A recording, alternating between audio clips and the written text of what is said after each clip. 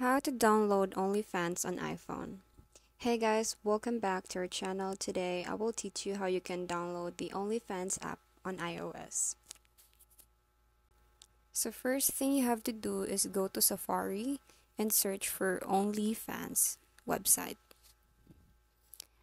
Now click the first one to come up.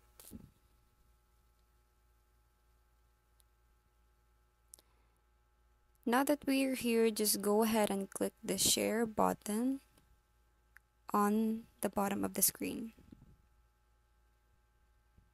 After that, just scroll down and press add to home screen.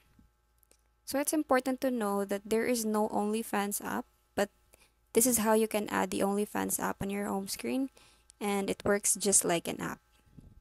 That's how you can download OnlyFans on iPhone.